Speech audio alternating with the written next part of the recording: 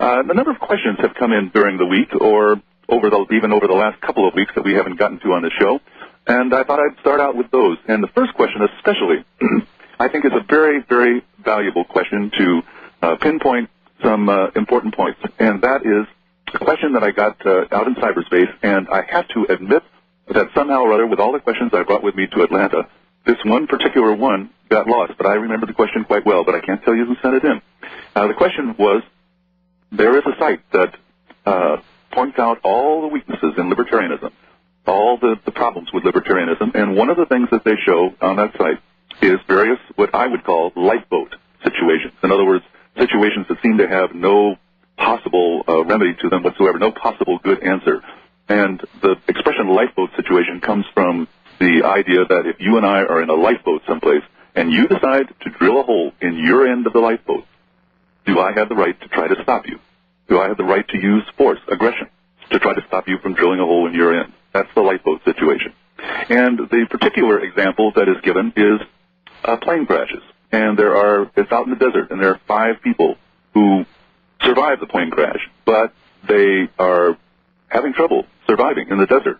And they keep walking and walking, and they are just about out of, nutrients. They're about to die if they don't get water.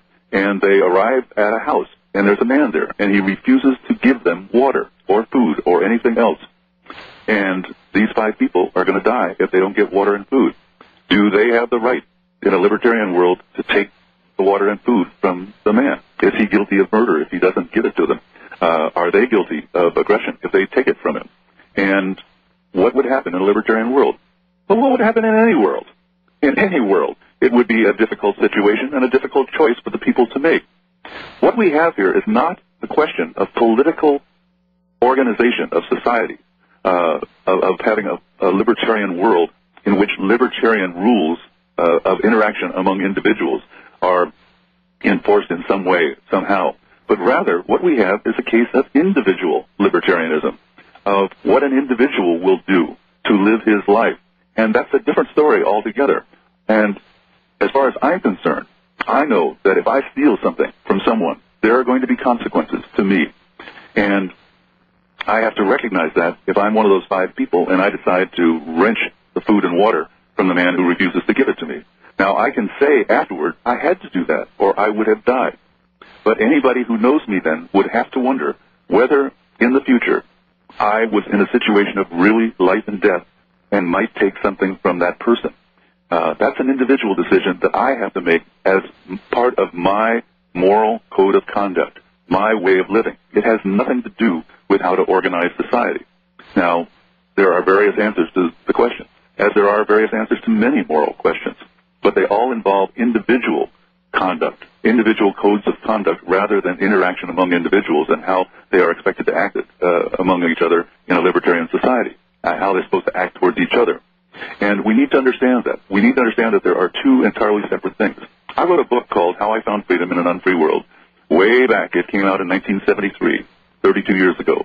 And I hope that it will come out again. It was republished in 97 after going out of print, and then it fell out of print again, and it will, I hope, be published again sometime in the next year. And the whole point of the book was to lay out an individual libertarian code of conduct. Not the code of conduct, but a code of conduct that could inspire individuals to develop a code of conduct of their own. And that was an individual libertarian approach to the matter. There was very, very little in there about societal approach to libertarianism, although the principles were the same, and you would be bound to notice the similarity if you read the book. But my point is this, that we can confuse things in this way, and we shouldn't confuse things in this way. We shouldn't take lifeboat situations and try to apply them to society and say that here's the iron fast rule and so forth, when what we're really talking about is individual decisions and how an individual would react. Well, I also got a question from Eric. Incidentally, if you have any comments about that and anything that you think would cast some light on that, I hope you will call in and let me know, because it is an important and an interesting aspect of the libertarian world and the libertarian thinking. Eric in Southern California, I'm sure, wrote to say in Los Angeles this past week, we had many wildfires. The government is patting itself on the back for all the brush clearance laws that that were obeyed this time around, which resulted in only a few houses burning down. How would a libertarian world handle brush clearance laws like those that we have now? If my neighbor does not clear his brush and it catches fire and the embers fly into my barn and cause a fire, would I be able to sue for damages?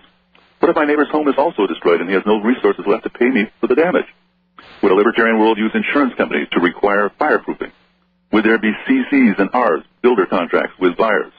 Well, what would you see as the solution here? Well, that's a good question. First of all, the fire season isn't over yet, and we'll just have to see what happens. But secondly, the question of how would a libertarian world handle brush clearance laws? Let's suppose that there were no brush clearance laws whatsoever. Well, what would happen is a few houses would burn down as a result of that, and people would stop buying houses in the fire areas. And people who wanted to sell property in the fire areas would have a hard time selling those homes. So they would have to hire somebody who's got the brains to figure out a way to make absolutely sure that nobody is vulnerable to his neighbor's spoilage.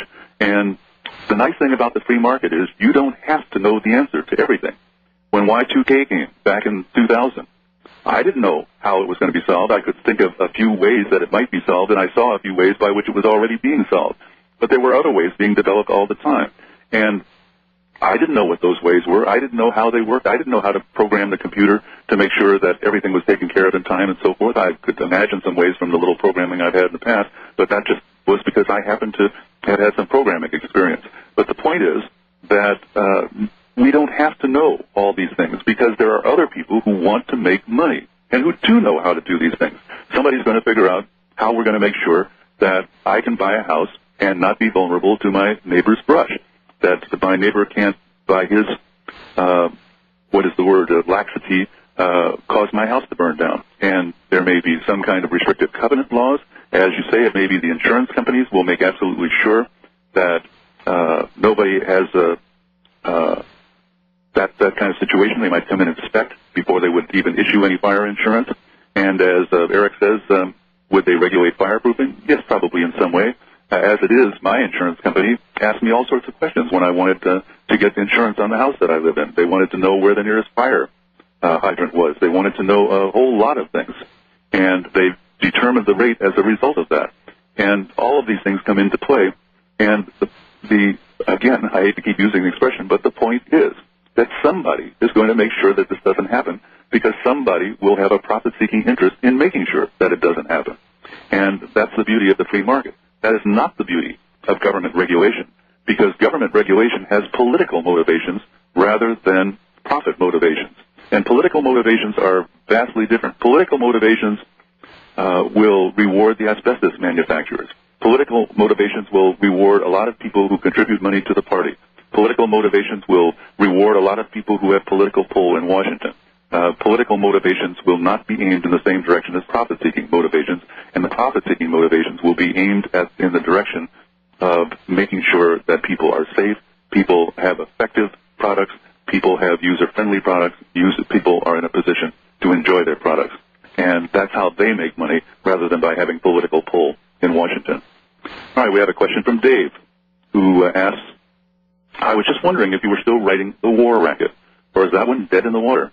I remember you saying about a year or two ago that you were sorry for mentioning it because it ended up being a bigger undertaking than you had hoped or actually planned or expected, and you were thinking of chucking the idea. I hope to God you didn't chuck it, but I can certainly understand why you'd have to.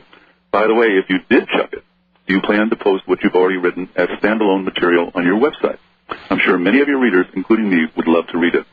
Well, Dave, I'm glad you brought this up because I hadn't even thought about publishing this on the Internet. What I have so far, let me back up for the benefit of those who are unfamiliar with all of this.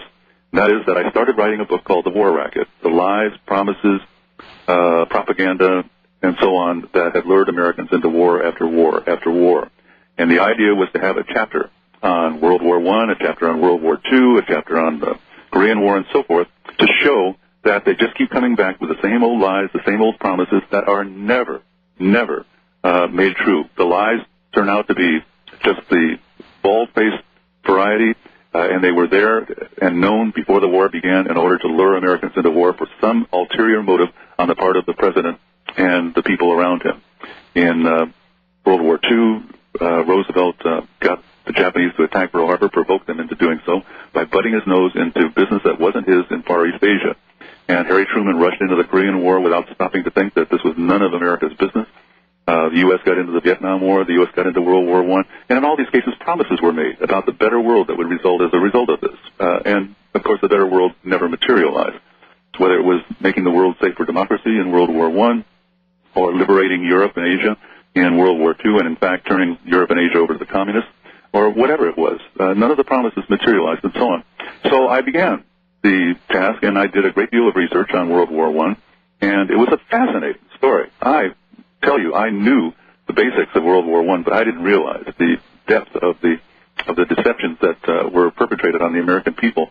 And so it turned into a story much longer than one chapter, turned into an entire part of a book, 125 pages, really half of a manageable sized book and, a third or a quarter of a bigger sized book. And I really didn't know what to do, plus this illness struck me, and it has reduced the number of hours that I can work in a day. And so I'm not sure exactly what to do as a result of that. But then along comes Dave to suggest that I publish the World War I material on the Internet. And I could do that. I might just send it first to a publisher that I know in New York, the editor-in-chief at a huge publishing company that's published several of my books already, and just see what he has to say. But I'm sure that he isn't going to want to say, let's publish this right away. This is really important stuff. So I might just publish it at libertyfree.com, where I'm publishing 2 books already for $9.75 apiece that can be downloaded and read on your computer screen or printed out and read in your easy chair. And do that.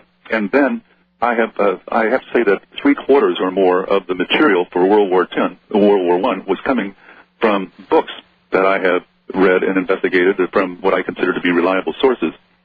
But I also have so much material on the Iraq War from the Internet, almost entirely from the Internet, a little of it from books, but mostly from the Internet, from, again, what I consider to be reliable sources on the Internet, that I could then publish probably an equal-size book of material on the Iraq War, all the different lies and deceptions, all the different propaganda, all the different promises that were made, and so on. And we see about that. So there's a possibility here. There'd be a lot of work to assemble that Iraq material because just having it doesn't put it into book form. There's a lot of organizing to do and a lot of shaping and so forth. But it's something to think about, and I appreciate Dave's suggestion because I think that's pointing me in the right direction. All right, let's go to the phones and talk to Eugene in Akron, Ohio. Good evening, Eugene. Good evening, Harry. How you doing? I'm just fine. Okay, a few things. The first thing about cutting brush. This summer when the fires were raging, there was a guy in my office who said that for years in that area, the government said you could not cut trees if they were larger than 2 inches in diameter. Oh, yes. They're on the Save the Trees kick. So suddenly we had these fires, and hey, these trees burn. What do you know? We started encouraging people to cut their trees near their home. Yeah, okay? That's very, very typical of the contradictory nature of these different laws and these different campaigns. Okay, next, circumstantial ethics. I was raised Catholic, and George Carlin talked about in his comedy routine that there would be something that would be a sin, like, say, eating meat on Friday, and then they would put it in the weird circumstances. The example he gave, okay, you're in the Pacific, you cross over the international date line, you eat meat or whatever. So, it's not Friday anymore. Right, so does that make it a sin? Okay. The Zimmerman telegram. I had always heard that was a hoax by the British, so I finally looked it up on the Internet and got a copy of it, and I really hope you print a copy of it on your book. Oh, yes. They did not want to go to war with the United States. And what they said, the equivalent of their secretary of their state, telegram to their U.S. ambassador, or ambassador to the U.S., said, look, we're going to go back to unrestricted warfare. We hope the U.S. does not, enter the war, but if they do, then go to Mexico, offering them if they want to join us in the war. But their hope was to avoid a war with the United States. Very definitely. And, yes, I am printing a copy of it in the book. For those who don't know, we're talking about World War I. The United States stayed out of the war from 1914 to 1917, and the British blockaded the North Sea and kept foodstuffs even, as well as munitions, from reaching Germany. Germany did not have the naval capacity that the British did and had a very difficult time. They couldn't break the blockade, but they did have an advance in submarines. They were highly advanced in submarines, and they used those submarines to torpedo ships that were carrying munitions and so on to Britain from the United States and from other places. And they did everything they could to avoid trying to torpedo passenger ships and things of that sort. They occasionally slipped up, but it was obvious that their heart was in the right place.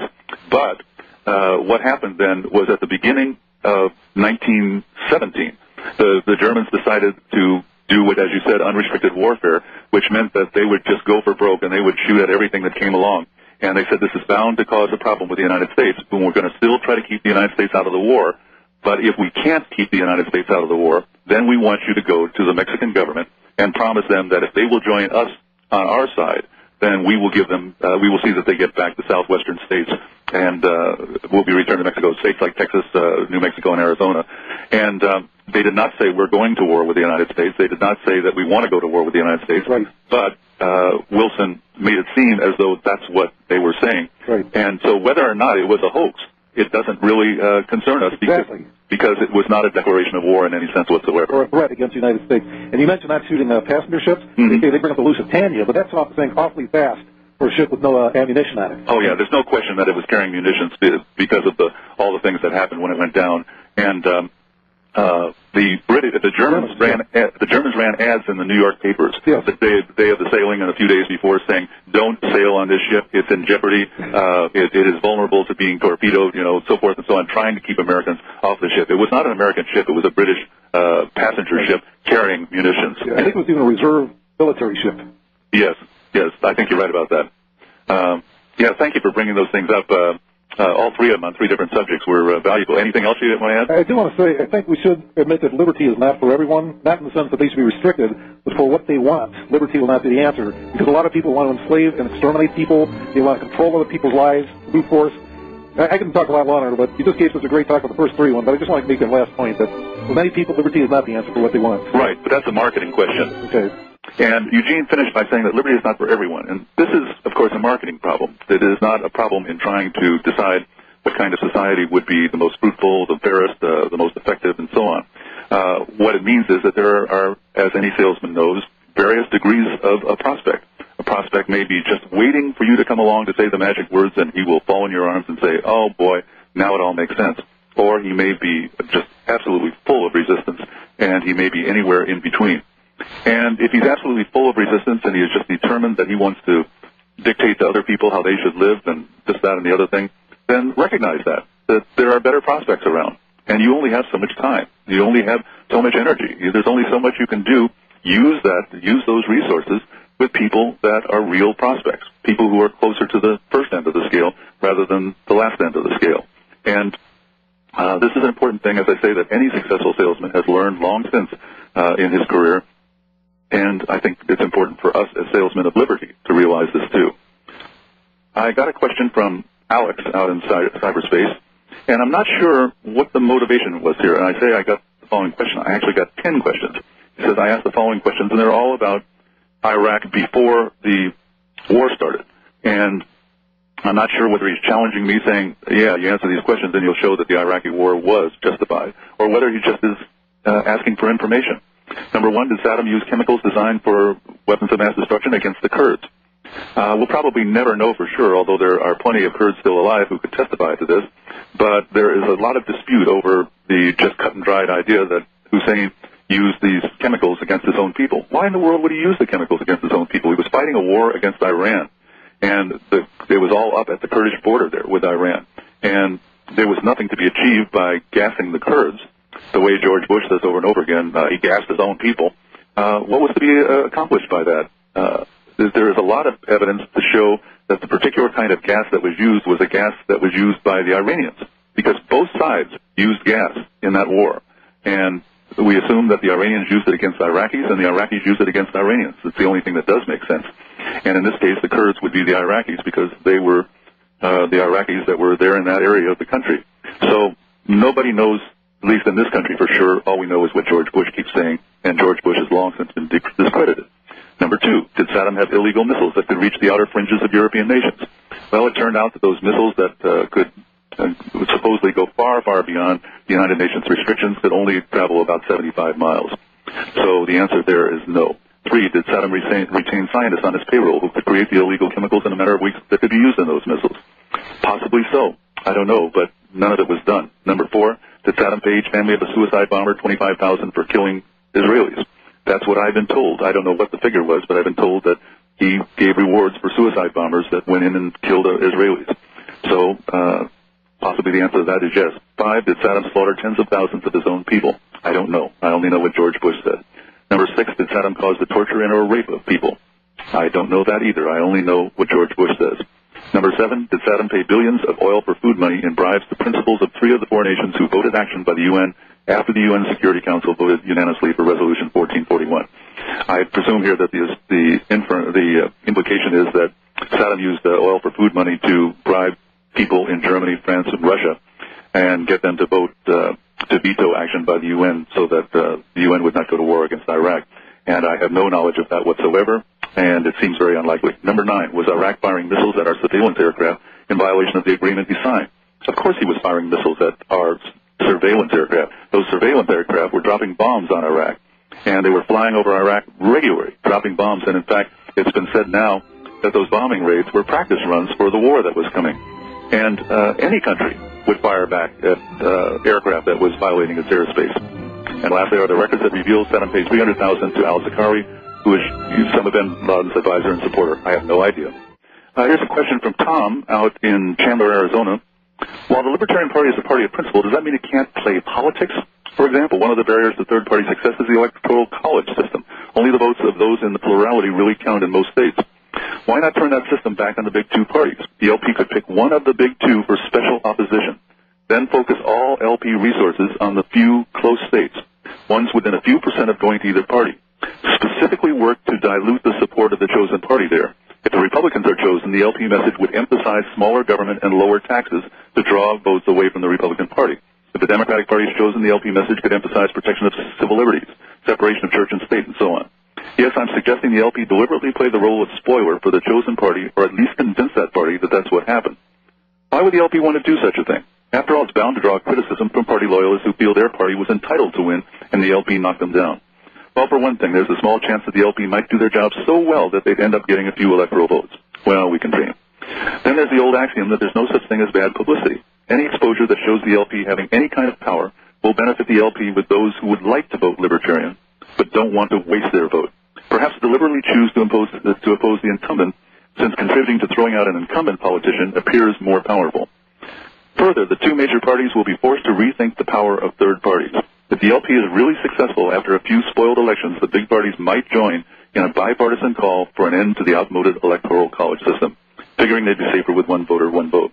And finally, when pundits start spouting how evil the LP is for deliberately thwarting the will of the people, the controversy will create opportunities to expose the hypocrisy of those defending a system so well designed to lock out third parties that is commonly known as the 2-party system.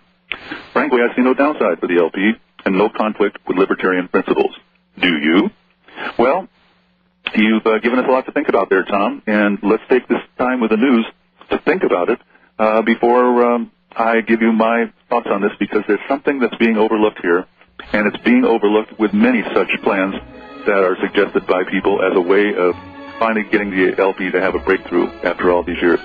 Well, Tom, I understand your feeling about this, and I understand the feeling of many people who come up with ideas like this, but we have to realize that 2-party system is there not just because the public doesn't vote Libertarian often enough, but because the 2 major parties have passed laws that make it very, very, very difficult for the Libertarian Party to break into the system. Not just the Libertarian Party, any third party, the Green Party, the Constitution Party, whatever. But it's the Libertarian Party that's there election after election. And as I say, it makes it very difficult. There are several ways that they do this. First of all, they have ballot access laws that make it very easy for a Republican or Democrat to file for running for office in any particular race. And, very, very easy for a Republican or Democrat to file to run for office in any particular race, while it's very, very, very difficult for a Libertarian or other third-party candidate to do so. The filing fee may be several times as much for a third-party candidate. The number of signatures necessary to get on the ballot may be many times as much. All of this consumes resources, and it keeps those resources away from the things that make elections, such as advertising and publicity and staging of events and so forth, so that the Libertarian Party is not in a position to make its positions known. The Libertarian Party can say, oh, we're for more smaller government than the Republicans are. We want to cut taxes further. We want to do this. We want to do that. But if nobody hears that, it doesn't make any difference. And in my presidential race, for instance, we raised $2.5 million. We would have liked to put $2 million of that into advertising, but $250,000 of it alone went into just getting on the ballot in 2 states, Pennsylvania and Oklahoma. We wound up in 49 states altogether, but we consumed enormous resources in doing so so that we had a very small advertising budget by the time we were done. We did spend somewhere around $600,000 on advertising, in addition to the cost of producing the ads, which I thought were very, very good ads and would have attracted a lot of attention. They even on Fox News one night showed our Social Security ad just as a news item. But we didn't have the opportunity to spread around our message. And if we had concentrated that all in one state, it still would have been a drop in the bucket. And there are, of course, many other things, such as the debate commission rules that keep third parties out so that we don't get to get our views transmitted that way. And there are all kinds of barriers that are put up. And I've discussed them on this show before, so I don't need to go over them over and over and over again. But the point is that we are going to require something much more than just a fancy way of trying to spoil the Republicans or the Democrats. What we're going to have to come up with is some way of attracting so much money, so powerful of money and resources that we can break through these barriers. And that hasn't happened yet, but it's possible that it will happen. It's possible that if we keep talking about these things in the best way we know how, we may attract the people who can do things that we can't do, people who have innovative ideas that we don't have for getting around these things. But so far, I haven't seen any. All right. Somebody sent me Did You Know by Andy Rooney. This is Lorian out in cyberspace. I don't know where she got it, but she passed it on. And Andy Rooney had a commentary in which he said, "Did you know as you walk up the steps to the building which houses the U.S. Supreme Court, you can see near the top of the building a row of the world's lawgivers. And each one is facing one in the middle, who is facing forward with a full frontal view. It is Moses, and he's holding the Ten Commandments. As you enter the Supreme Court courtroom, the two huge oak doors have the Ten Commandments engraved on each lower portion of each door. Did you know, as you sit inside the courtroom, you can see the wall right above where the Supreme Court judges sit, a display of the Ten Commandments. Did you know that there are Bible verses etched in stone all over the federal buildings and monuments in Washington, D.C.? Did you know James Madison, the fourth president, known as the father of our Constitution, made the following statement: We have staked the whole of all of our political institutions upon the capacity of mankind for self-government, upon the capacity of each and all of us to govern ourselves, to control ourselves according to the Ten Commandments of God. Patrick Henry, that patriot and founding father of our country, said, "It cannot be emphasized too strongly or too often that this great nation was founded not by religionists, but by Christians, not on religions, but on the gospel of Jesus Christ." Did you know every session of Congress begins with a prayer by a paid preacher whose salary has been paid by the taxpayer since 1777? And it goes on from there with other things. The first Supreme Court Justice John Jay said America should elect and prefer Christians as their rulers. How then have we gotten to the point that everything we have done for 220 years in this country is now suddenly wrong and unconstitutional? Let's put it around the world and let the world see and remember what this country was built on. And whoever passed this on said I was asked to send this on if I agreed or delete if I didn't. Now it is your turn. It said that 86% of Americans believe in God. Therefore, it is very hard to understand why there's such a mess about having the Ten Commandments on display, or in God we trust, on our money, and having God in the Pledge of Allegiance. If you agree, pass this on. And that's from Oliver Schreiber, I guess, out in cyberspace. All right, so we have all of these statements on behalf of God, the Ten Commandments, Moses, the gospel of Jesus Christ, and so forth. But what does it mean? What's the upshot of that? Is America a theocracy? Is America then a religious state, like Iran is a fundamentalist Islam state, like Pakistan is a fundamentalist Islam state, like many of the countries in the Middle East, excepting Iraq, is a fundamentalist Islam state? Is it somewhat like India is a Hindu state? Is that what we are? We're a Christian nation? Not just a Christian nation, but, yes, a Christian nation founded on the gospel of Jesus Christ. Before we went to the break, what were we talking about? All the references to God and to a Christian nation and so on by our founding fathers, and all the Ten Commandments that are engraved in the U.S. Supreme Court, and then they got upset because some judge in Alabama wants to put a monument out in the front yard of the courtyard and pay for it with his own money, and the monument is to the Ten Commandments, of course. Well, the question, as I posed before, was, do you really want the United States to be a theocracy like Iran is, or India, or any of these other countries where there is only one state religion? Do you want to enshrine this in law? Do you want to see to it that people can only worship one way, that laws are now based on the rules of that religion, and that people who violate the rules of that religion will be forced by the government using its guns and its power and its prisons to enforce those laws? I don't think that's what you really want, because if you do, you are setting this up for a real power grab. Maybe someday it won't be the Christians that will control the government. It'll be the Jews. Or maybe someday it'll be the Muslims that control the government. And we will be forced to live in a Muslim theocracy. Is that what you want? Of course not. And how do you think the Muslims feel about living in a Christian theocracy? Are we going to kick the Muslims out of the country or force them to leave the country in order to keep themselves out of trouble with the government and lose all the benefits, the intelligence, the skills, the talents that Muslims have in this country and are able to do to help us have a greater division of labor and to be able to do things that we wouldn't be able to do otherwise or we would have to purchase from overseas? Is that what we want? Of course not. We want a country in which people are free to think and believe and do what they want. We don't want a country in which people are burned at the stake for being witches, which is what can happen once religion takes over the government. Religion can be a very, very important thing and a very, very important part of anybody's life, but not when it is forced upon that person, because that's not religion, that's coercion.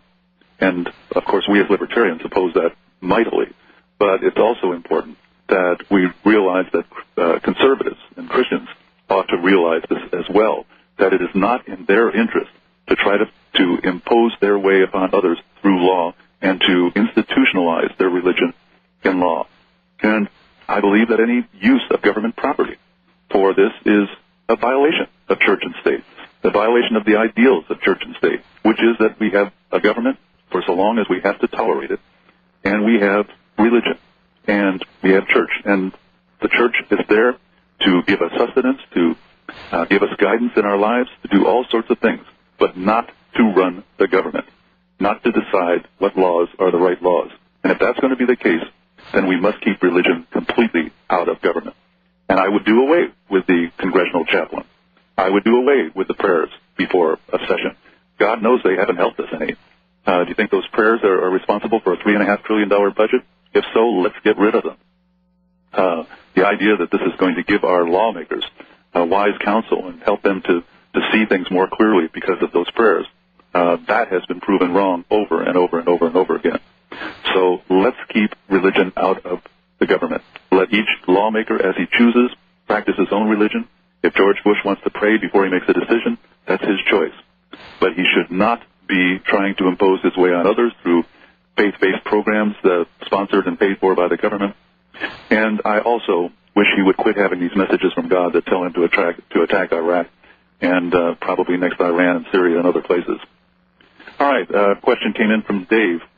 It's not really a question. He sent me an article, and it's entitled, "It's Time to Take Seriously a U.S.-Led Global Recession." And this writer, who is apparently Asian, Lao Nai Kyung, says, "I think it's time that we should take a serious look at the possibility that the U.S. is going to take us down towards a worldwide recession in 1 or 2 years' time.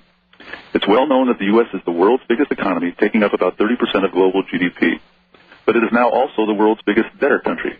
According to the most authoritative person on this subject, the U.S. Comptroller General David Walker, who audits the federal government's books, the tab for the long-term promises the U.S. government has made to creditors, retirees, veterans, and the poor amounts to $43 trillion, which is equivalent to $145,000 per U.S. citizen or $350,000 for every full-time worker. And this figure doesn't even take into account all the personal debts. No, this is just the U.S. government liabilities. It does not take into account all the personal debts, such as credit card bills and mortgages. With a low interest rate of 1% running for the past 3 years in a row, savings plummeted to just 1.8% last year, below 1% since January, and at zero in the latest estimate from the Bureau of Economic Analysis. In 2000, household debt broke 18% of disposable income for the first time in 20 years. Credit card debt alone averages $7,200 per household. Now, let me interrupt here. The savings rate that they're talking about, a low interest rate of 1% prevailing on savings accounts, means that nobody really wants to put money in savings accounts or save. But savings are much more than that. The savings rate of 1.8% last year means that Americans took 1.8% of their income and put it into savings. Not 5%, 10%, or 20%, but 1.8%. And we'll talk about the significance of that because there's a lot that must be put in perspective when you hear figures like this, and you're going to hear them often. So we were talking about the possibility that the U.S. might take the world into a full-scale global recession. And we were at the point of talking about the savings rate, which was just 1.8% last year, which means that Americans saved 1.8% of the money that they earned. Now, by save, that doesn't mean just put it in bank savings account. It means putting it in treasury bills or treasury bonds or in stocks or just about anything. But saving it instead of spending it, saving it for the future. And much more traditionally, the savings rate has been between 5 and 10%, and here it is down to 1.8%. And in other countries, such as many Asian countries, the savings rate is 15 or 20%. That people are putting money away for the future, and what they're doing is that they're accumulating capital, which can be used to make life better in the future. The more capital you accumulate, the more things that you can create in the future, and you can't create things in the future when you haven't put anything away, whether you put it away in stocks or bonds or savings accounts or whatever it may be. And they also say here in this article that in the year 2000, household debt broke 18% of disposable income for the first time in 20 years, meaning that the amount that people were in debt amounted to 18% of the income that they can actually use once they paid their taxes, once they had paid their basic required bills and so forth. And credit card debt is at $7,200 per household.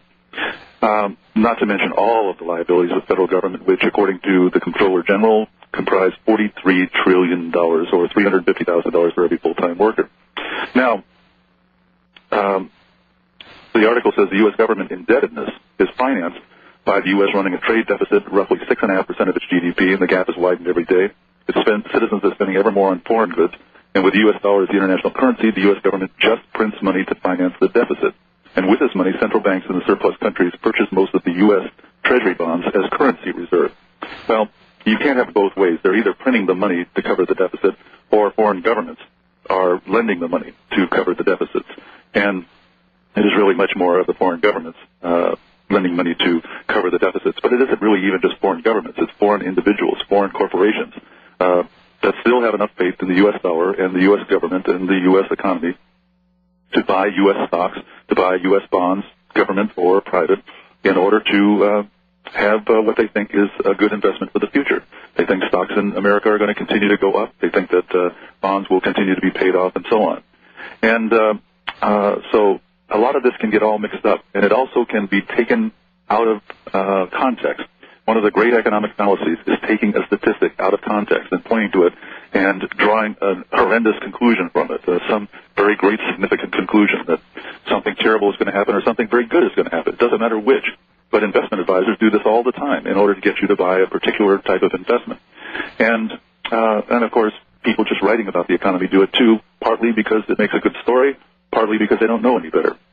Going on with this, by now Japan is the largest creditor of the U.S. government, and the Chinese mainland has been a fervent buyer for the last few years. I presume it means fervent buyer of U.S. securities.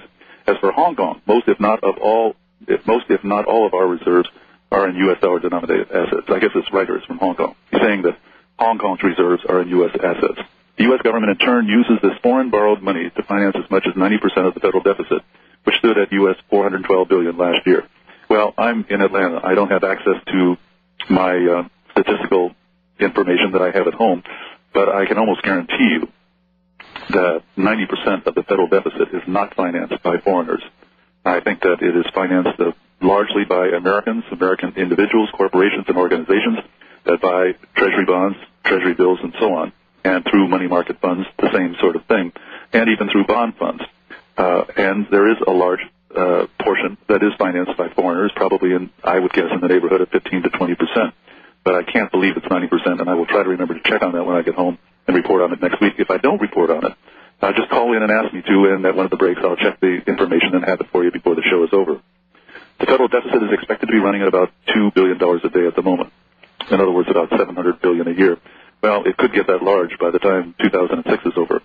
But simply, the Americans have been living way beyond their means for much too long, the article says. On top of this, the Bush administration is cutting tax at least 3 times while fighting an expensive war in Iraq, which has already cost the country $700 billion, and currently progressing at $5.5 billion per month. Now the U.S. economy is dependent on the central banks of Japan, China, and other nations to invest in U.S. treasuries and keep American interest rates down. The low rates keep American consumers snapping up imported goods.